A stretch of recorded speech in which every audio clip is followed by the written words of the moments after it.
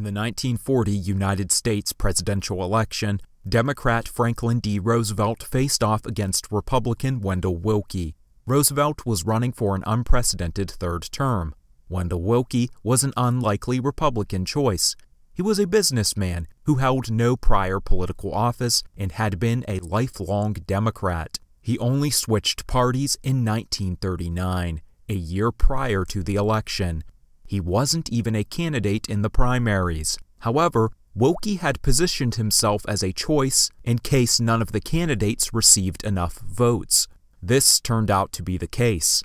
Senator Robert A. Taft's isolationist policies were looking less favorable in light of the emerging Nazi threat, as was the lack of foreign policy experience of the otherwise promising Thomas Dewey.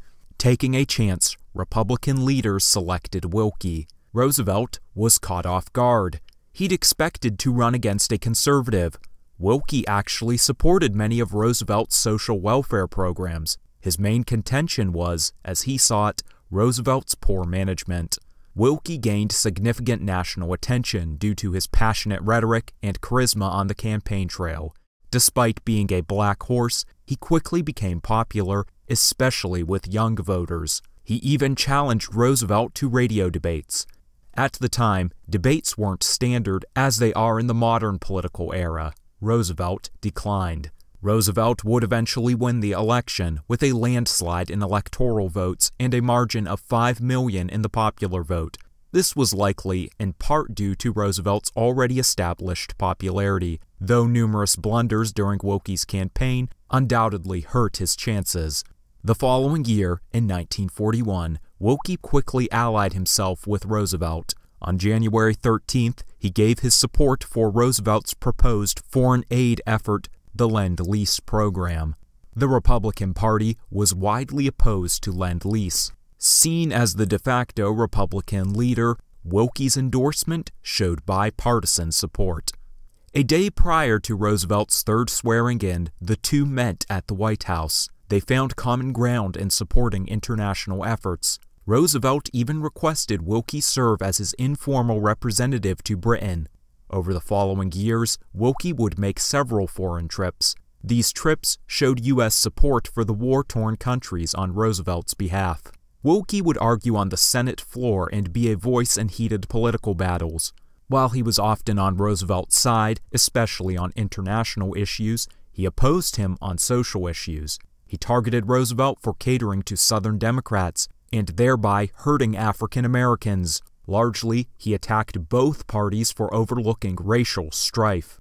Nevertheless, on the world stage, the two showed camaraderie. Roosevelt even said of Willkie, quote, "The leader of the Republican Party himself, Mr. Wendell Willkie, in word and in action, is showing what patriotic Americans mean by rising above partisanship and rallying to the common cause."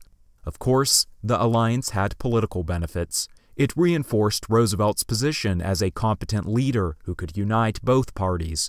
Willkie had hoped it would help him in the election of 1944. This was not the case. While he was being praised by the media and Roosevelt, Republican opinion soured. Willkie entered the 1944 Republican primaries, but after a lackluster performance early on, he dropped out.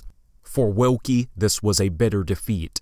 But Roosevelt faced his own problem. He wanted to drop his vice president and pick a new running mate. Roosevelt put out word that he was considering Willkie. But Willkie was disheartened. He felt as though he'd been used by Roosevelt for political gain. More fuel for animosity was that Roosevelt had leaked several of their correspondences. Roosevelt did try to make amends. He sent letters discussing his interest in starting a new liberal party, in opposition to both Republicans and Democrats. It would be his next mission following the conclusion of the war, and he wanted Willkie to help him in founding it. But Willkie showed no interest, stating, quote, "I've been lied to for the last time." There is a chance the two reconciled in the following months. Roosevelt's son claimed that the two agreed to meet in 1944 and that Roosevelt had planned to make Willkie his Secretary General of the United Nations. But this never happened, as in October of 1944, Willkie died, Throughout his life, he was a heavy drinker and was known to be neglectful of his overall health. In 1944, while Willkie was involved with politics, his health rapidly declined. He was eventually hospitalized and died after suffering multiple heart attacks. He was only 52. Roosevelt commented on the death, saying, quote, "In this hour of grave crisis, the nation loses a great citizen." Like Willkie, however, Roosevelt too wouldn't survive to see the end of the war. He died on April 12, 1945, just months into his fourth term at 63. His plan of a new liberal party would never be realized.